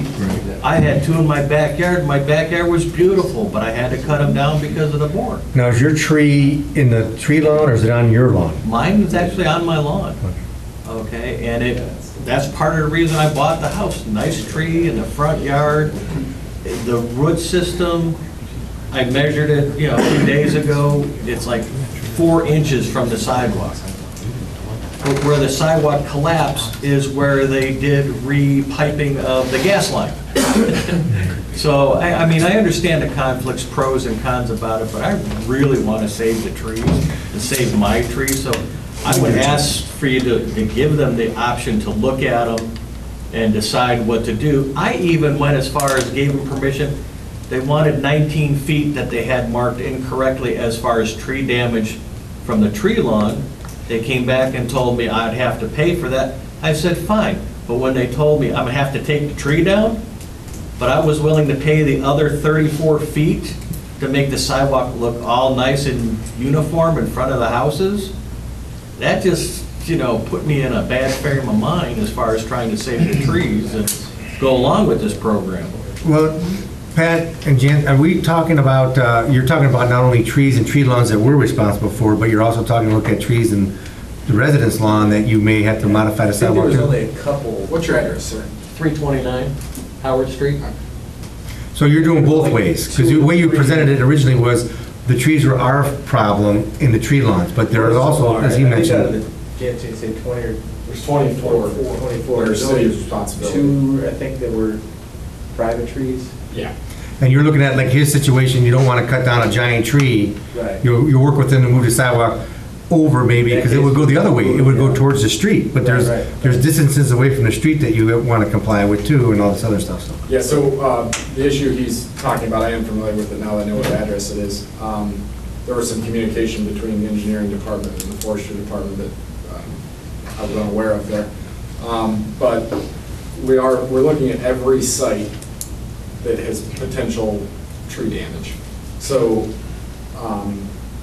the issue he brings up, he does have a very large tree in close proximity to the sidewalk, and we were looking at it from a liability standpoint that if the sidewalk is removed and put in per specs, the tree is going to be a considerable, there's a very good chance that it could fail because of its proximity to the sidewalk. So I'm not sure what that letter stated, but we are going to have to look at some of these private tree conflicts as well and have to figure out how to address them, because removal might not be the answer, and obviously we could understand the frustrations that could put on the residents. And I think we definitely need to give them as much leniency as possible. The 24 number that you referenced, that's just in the block of the 2017 replacement program, or the sidewalk replacement program. That excludes our forestry numbers. Okay, because I know, Bill, you said there's a small number, but I know over in Ward 3, there's a lot of situations where there's a tree there currently that's caused a lift, or there was a tree in the past that was there that caused a lift that we came and took out but I think it's still our responsibility to correct, so. There's I mean, probably We do just correct as if many we or more. remove the tree. What's that? If we remove a street tree and because of the sidewalk issue, we immediately, the forestry department removes the sidewalk and makes it passable. Well, what happens if you remove the tree prior to us doing this sidewalk program? We still, if the sidewalk is messed up because of the street tree, we fix it. Oh, well, that's what we should do. And that's We what we don't have, always- it is, no, that's what's in the ordinance. Right. Okay. Yeah, the ordinance is that if this tree caused the sidewalk, the city pays for the sidewalk. Sure. But I didn't mean that it was a small number citywide, because I don't really know, but I meant that what we're looking at on an annual basis would appear to be a fairly limited number compared to the number that exists in town, and they will mostly be in the inner city. So it looks like, like this gentleman was talking about, I mean, a really reasonable kind of flexibility to give to the two people that are responsible for the program to make it right for us, what we want, and to make it right for the residents. Because we want to do everything we can. I mean, we're a Tree USA for what, 34 years, 35 now? Close to 35. We want to save our big trees. We want to save our old trees. So if we give them more flexibility to do that, I think. So what do you guys need? What do they need from us to give you more flexibility? I think this is just an FYI, I don't know that we. So you really don't need us? I'd just like to say that I thank you for taking it upon yourselves to come up with some solutions for this problem. I'm sure there's other engineers and parks directors that probably would say, this is what the ordinance says, this is what we're doing, so thank you for gentlemen like this. And there are some instances where no matter what solution you come up with, it's not necessarily going to work. So we might have to cut a few trees. At least you're doing the But best you We have to can. rule out everything else Right. before we get to that point. Thank you. I have one concern. I agree that we need to give them some flexibility, but if we're going to do that, we have a resident right now that Mr. Huber and Mr. Patton are familiar with, where we're asking her to change her sidewalk back so it's straight. And I don't think it's going to look right if we're going to give up the flexibility to have sidewalks curve if we don't give up on forcing her to change hers. Do you guys agree? Well, I think you guys already. I thought that we decided that issue already. Did we? Yeah. Yeah, we decided to keep it the way it was. Okay. Well, right, but he's saying, Something down the road. oh, yeah. No, I didn't realize we gave up on that. Yeah. Maybe I wasn't here for I that. think you weren't here. Okay. Otherwise, you're You might have right. missed We that. would- Okay. Otherwise, you're right, we couldn't. Went through. Never mind. All right, guys, well, everybody in council gives you I do what's... have a concern with all this, going back in history on things that happened in the city back in the late 80s, early 90s, when they were building a shopping plaza and there was a tree in the way. And they built around that tree, and the tree died anyway. Okay? I don't know, somebody was hugging it or something. Both fingers, Bill, both fingers. Okay? But the tree died anyway. All right? Are we hurting the tree by doing this mitigation, or by moving the sidewalk, or letting the sidewalk? I can see maybe going around it might help it, but if we go right back over those roots again, are we doing the tree a harm, or are we doing it good? Any construction in the critical root zone is going to be harmful to the tree. But in order for, as long as the trees are healthy, they're still providing a benefit to us. So you got to kind of quantify. But I guess in that regard, if it's a private tree, I guess I'm confused with this whole shopping thing, because if I'm a private owner and I have a tree on my private property, I can cut it down no matter what anybody says. You have no obligation to keep any trees on your property. If I want to, You're right. If I want to clear cut my property, 100%. but nobody else can tell you to keep a tree on your property. You want that? They can. They did this in Copley where they developed. Well, they did that in Medina. Well, the residents wanted to keep this nice tree area where this guy wanted to develop, and so they voted it down, so the next day he cut them all down. Cut every one of them down, because they wanted to keep them, and he stopped his development, so he took his right of a private property and cut them all down. So I guess I'm a little confused when, if you want to cut a tree down, just go with the saw and cut it down. I guess to answer your question, Paul, any excavation you do is going to be harmful to the tree. That's not our concern. Our concern is these trees are 2 to 3 inches away from the sidewalk, and we're going to be bringing a grinder in and eliminating the buttress roots, which are the anchoring roots for the tree. That's what, our concern right now is liability. We know the tree, anything we do excavating is gonna. It would fall over. Yeah, Okay. we're worried about complete failure, not the health of the tree. Even though that is important, but in order to have the sidewalk installed. Well, I think everybody has agreement that they give you the flexibility to make a judgment call without increasing the liability to the city. Great. Very good. Without increasing the liability, yeah. Is that a record? Okay. Thank you, sir. Thank you, guys. 17177, establish mandatory retirement age for the police and fire personnel. I think Mr. Huber? I asked Kathy to put this on the agenda mainly because the city will be selecting a police chief soon, and if we are going to establish a retirement age, we should start that process quickly, put it in place. My recommendation would be before the fire chief is selected, so that anybody coming on as a chief understands that there will be a mandatory retirement age.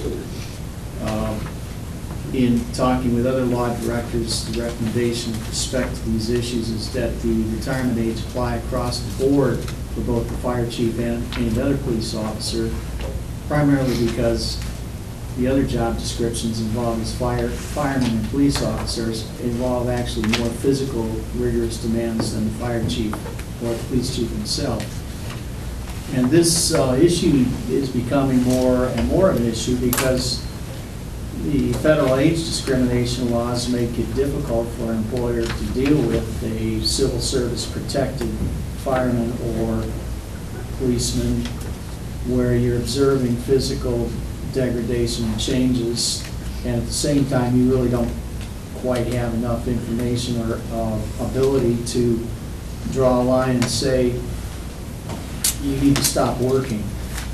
The mandatory retirement age is the methodology that the federal government uses for some of the more physically demanding jobs.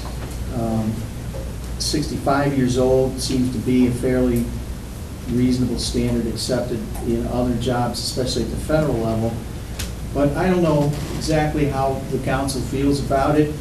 My recommendation would be, in light of some of our experiences, that we adopt a mandatory retirement age for these two areas of work that are quite physically demanding. My recommendation would be 65 years old. But as I think in discussion with Mayor Hanwell, we thought we should bring it to the table for you to consider. Questions? So, well, just for clarification first, we're under a time constraint with the police chief because once that list is certified, I have to make an appointment within 30 days. So we changed what our intent is to to it for everybody in the police, everybody in the fire, sworn.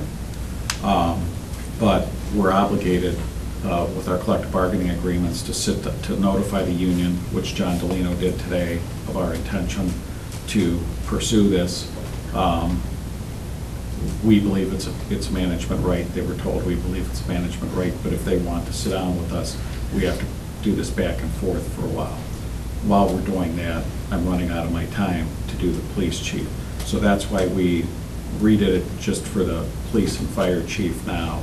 And our intent, and John Delino told us this makes more sense. He thinks we would be at greater risk to do it only for the chiefs and not for the rest of the folks, because more of the physical and demanding labor is with the rank and file than it is in the chief's office.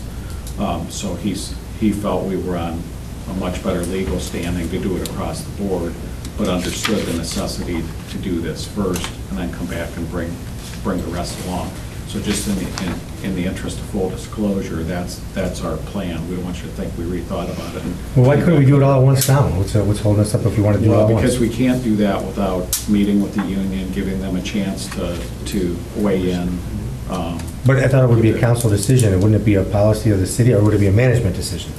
Well, it is a management decision, but because it's not currently in the collective bargaining agreements, if you're changing the terms and conditions of employment, we have a duty to reach out to them and give them a chance to. So why do you need us to do the chiefs? Pardon me? Why do you need us to do the Well, chiefs? because the chief is not part of the union, and we want to have it in place before the chief is appointed. I guess my only concern would be, I think everybody's different in their age. I mean, at 65, I sure hope I could do stuff like that. Maybe some officers can. I guess I'm not too sure why we need a mandatory retirement age. You have discretion. I know that we tried, or at least I tried, to make the chief's position not a civil service protected position. So if you felt they couldn't do their job, no matter what, you could fire them. And you could have that right now with the fire chief. So if you don't feel the fire chief is adequate, he's not civil service protected, you could fire the fire chief. That's not true. The fire chief is not civil service He's civil protected. service protected. Is he civil service protected? Yeah, and so are the firemen. Well, I guess the chiefs, I guess that's where we get to, because Pat's the only one that's civil service protected, I guess, in a... With the department. With the department head, right. If you look at statistically, from health problems, and I think this is why a lot of places have went to mandatory retirement. In fact, I think when you're talking federal, I think the aviation for air traffic controllers is 55. Well, the pilot's at 65, you have to retire at 65. Right, but I think the air traffic controller, anyhow, there's a lot of departments that, whether you're police or firefighter, 65 is the retirement age. And it's not because they don't want old people walking around doing, like you said, it might be a 65-year-old that has a body of a 45-year-old, but statistically, that's when they really start running into major health problems, heart problems, blood pressure problems. And if it's a physically demanding job, I think you're protecting the entities and the individuals by having a retirement, and then it's better to have them retired than... Well, the question is, I guess the next question would be, is 65 too old? Maybe you want it 60? I was thinking the same way. Is 65 too old in that case, especially in the lower ranks where the job is more physically demanding? Well, on that issue, we start to get into a gray area because you're straying away from the norm. The norm is 65. Right. I would rather, and I'm recommending to you, stay within the norm, but ultimately that this is your decision. John has a good point. You don't have to do anything. You don't have to change anything if you decide that you don't want to. Well, I guess the question is, if we don't change anything, isn't there a physical fitness test that they have to pass? Yeah, that's what I'm getting. When I first read this, They did away with that. Well, couldn't we make it a requirement? But we're negotiating with the union to put it back in. And Well, can we do that how with much the- do you want to pay them to pass the physical fitness test and all the things that go along when you take away something and want to add it back in that was in place? Well, I guess when I have a job, I gotta pay for my own CLE. I guess if that's part of your job, you have to pay for your own fitness. Okay, so let Wait, me... are you saying there's no physical requirements right now for chiefs? I'm saying that they're not doing physical testing in the police department right now at all. It was done away with. So now we're trying to re-implement it, and that's caused us to have to come back to the table because it was done away with and negotiate with the union and all the things that go along with that. The reason, I'm sorry. I was going to say, how about fire department? Do they have a physical? Fire department is doing an annual fitness exam, right? And our department was until I left. And then at some point it was done away with. But the idea of this is that 65 is the far side cutoff. The other thing that's 65 is we have a minimum or a maximum that people can apply for a police officer job of 35. So you have to have at least 25 years, which is 60, to get your full pension. But if you're off for a substantial period of time, let's say FMLA, let's say discipline, that none of that time counts. So cutting it right to 60 would be right on the edge. Whereas the 65, even if you had somebody that had 25 years in and they entered the drop and did 4 or 5 years in drop, that would still work out for them. So that's kind of the reasoning that Greg and I, looked at, as well as his research of what other safety-sensitive positions in other areas. And Mayor, don't you find that through your history with the police department, and is Chief Painter here? No. And I think firefighters as well, very few of them stay on the department until they're 65. Correct. Most I mean, whether it be police or fire, even other municipal employees, if they, once they reach that retirement age, it's very few years past that they stay active full-time.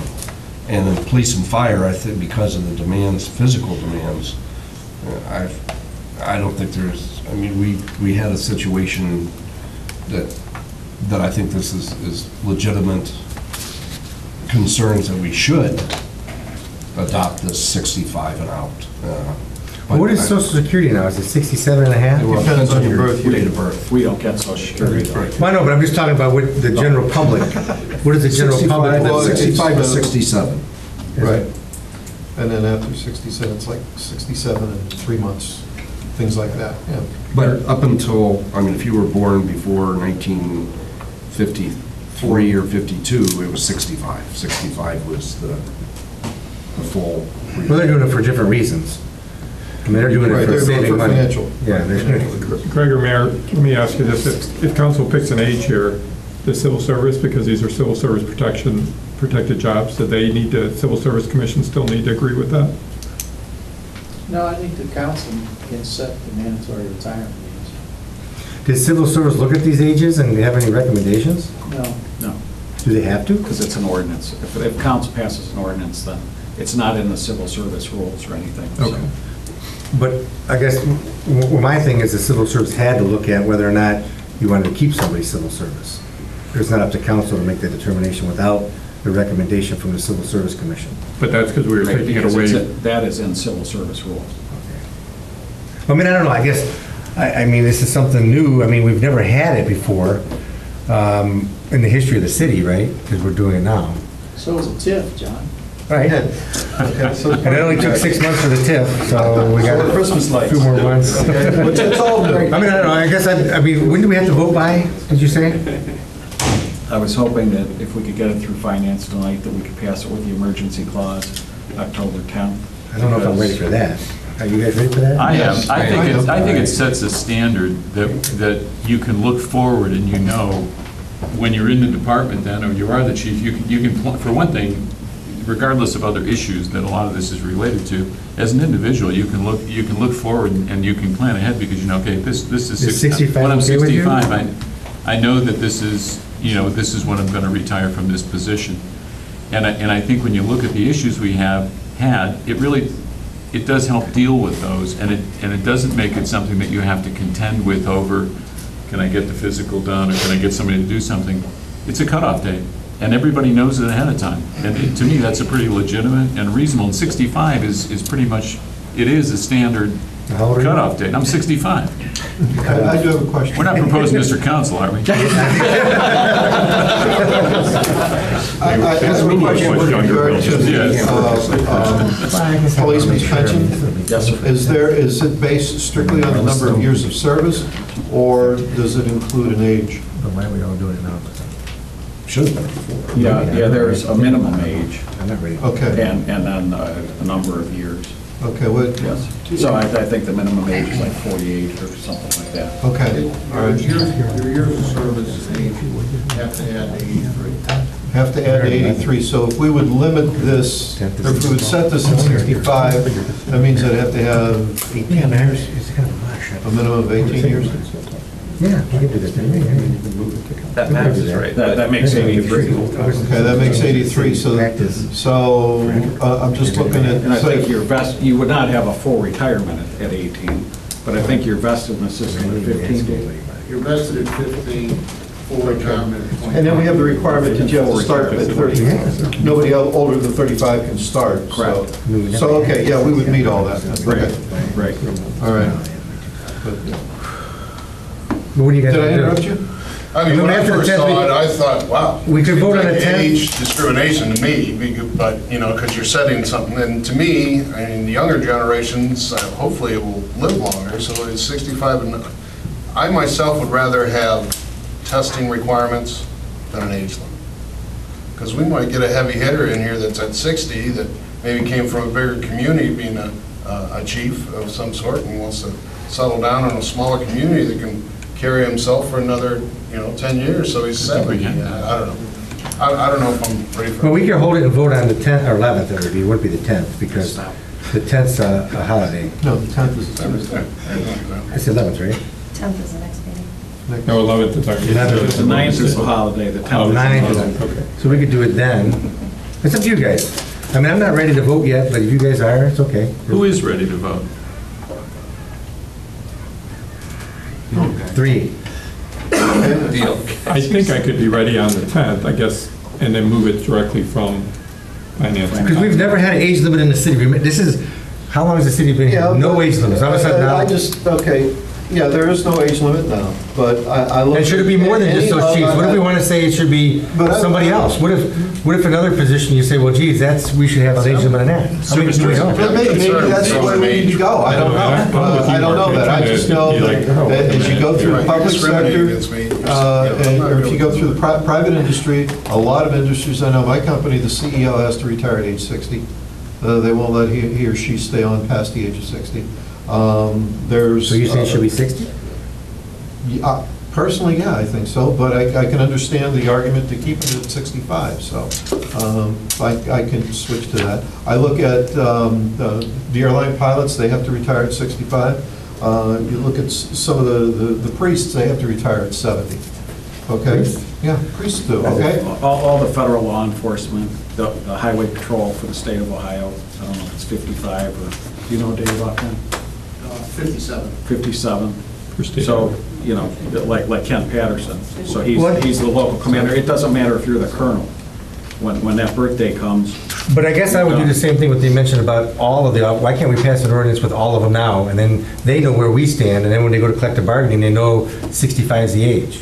I think. So, okay, are you saying then for all city employees? No, I'm saying for all. Safety force. All safety force, right. I think maybe we should. I'm okay with that. John, to answer the question, we then can be accused of an unfair Right. labor Labor practice by simply doing it without discussion. There's a process that we have to follow.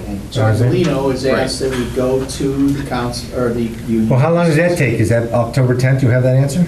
It doesn't matter though, we're trying to get the two positions that are open here. Or will be, one's open and one. Did Chief Perry say? No, I'm sorry. The timeline is. This is the one that the timeline is on. But I've already told you that our interest is to do both police and fire. We just have to go through the processes first. Well, I understand. I guess can't rush that. I want to think, I mean, we just got it today. I mean, if it was important, maybe we, I mean, I don't know. Well, you got it, Fred. Yeah, we got it. Well,